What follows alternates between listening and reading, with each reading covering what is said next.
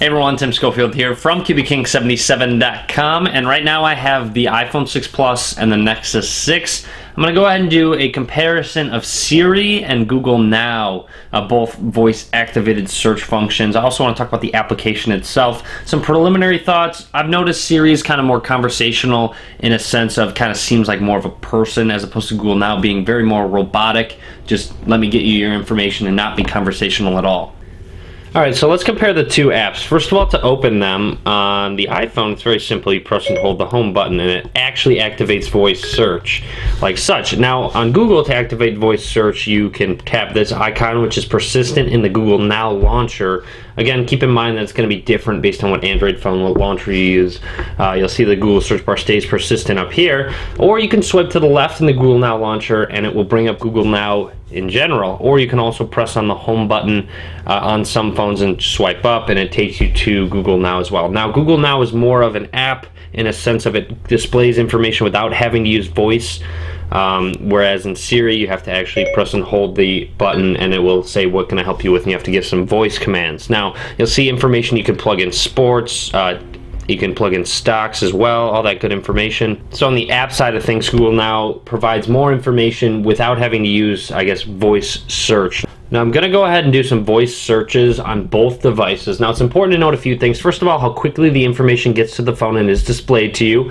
I guess what is said if for whatever reason someone responds to a question that I do ask. How well it's displayed, how nice it looks on both devices, important to note that. And also how much information was actually given in that specific response. So like I said to start, Siri is a little bit more conversational. So if, for example, if I want to just have a conversation, I could press and hold the home button. Hey, how's it going? Excellent. See, Siri just says excellent and doesn't display any results or anything, whereas Google Now doesn't even respond and just gives search results. Again, kind of a gimmick, really no need to ask a phone how they're doing. So, but like I said, just to give an example of how it's a little more conversational. So now let's get started. I'm gonna do just, I honestly, I haven't really even tested these yet. I just have random questions that I came up with in a notepad, and I'm gonna go ahead and ask them. What is the tallest building in the United States? Checking my sources. Here's some information. America include Willis Tower at 1,451 feet, Trump International Hotel and Tower at 1,388 feet, and One World Trade Center at 1,368 feet. Alright, so that's kind of conflicting information. You'll see Google Now talked for a lot longer. I also gave pictures of the specific buildings, except for the Trump International. It says the One World Trade Center is 1368, whereas this one says it's 1776. I noticed Siri gets a lot of information from Wolfram Alpha. This will get it from various things such as Wikipedia and such.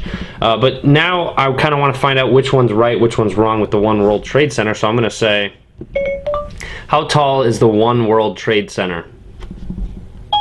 One World Trade Center is 1,792 feet tall. 1,368 feet tall.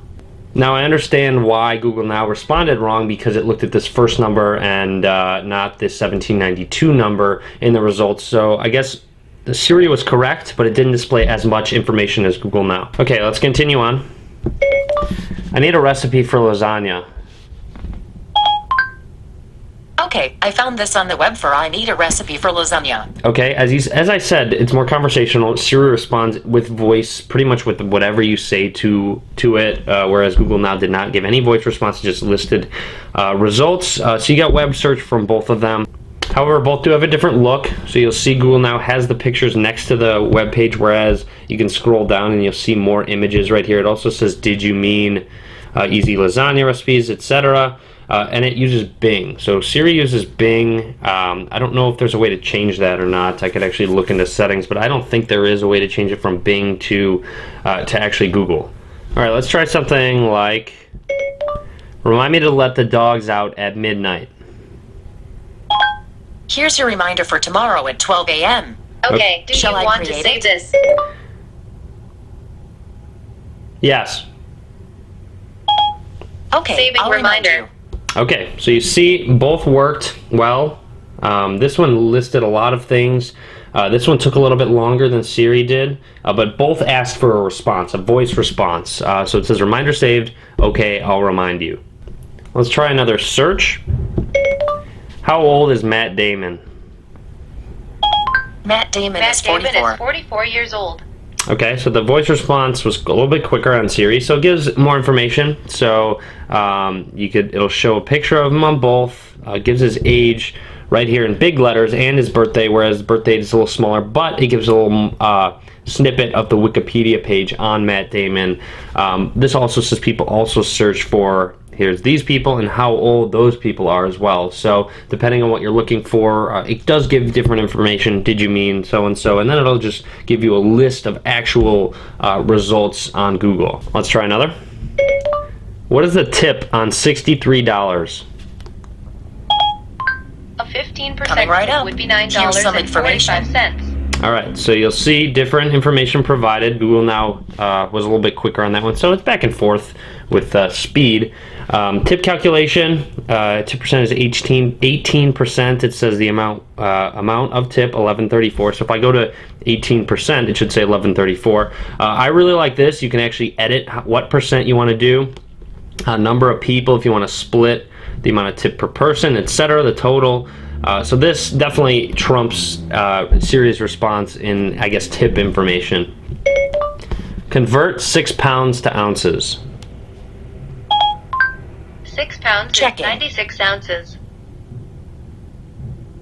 Here's what I found on the web for convert 6 pounds to ounces. Alright, so I'm not exactly sure why it didn't convert. It just gave a list of web search, so a little bit different there.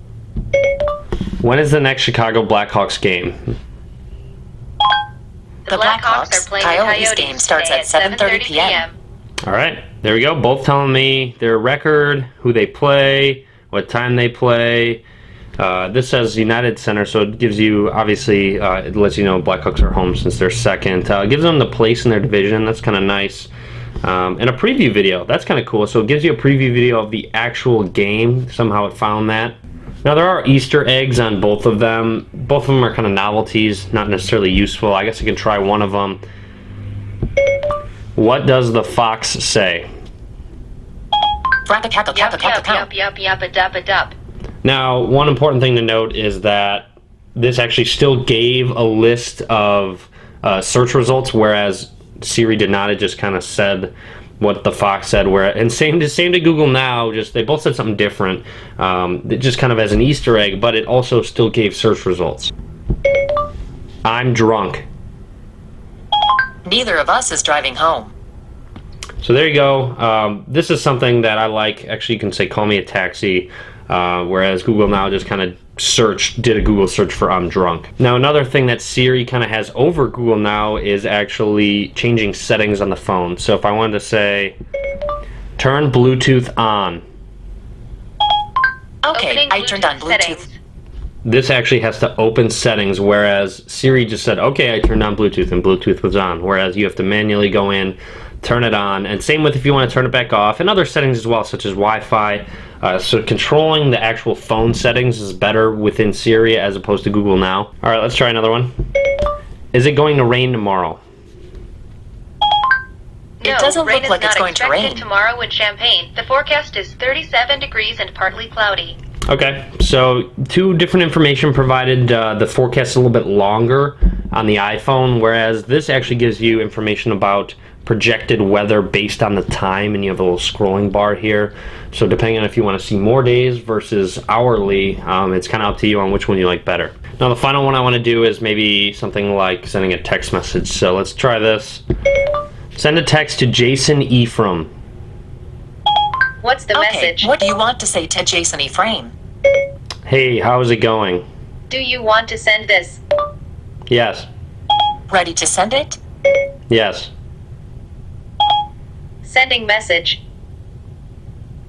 Alright, so it says it couldn't be sent. I don't have a SIM card in here. Done. This says it no SIM card installed. Obviously, it's not going to send either. So Google Now is a little bit quicker just because it caught some of what Siri was saying in the message, but still, both do very similar things. That's kind of something to note, that they're both very similar. Both technologies have gotten far enough where they're going to give you similar information based on what you search on, but in a different way. As I said, Siri's conversational. They're going to respond to you no matter what you say. So if I said something like, where is the couch at?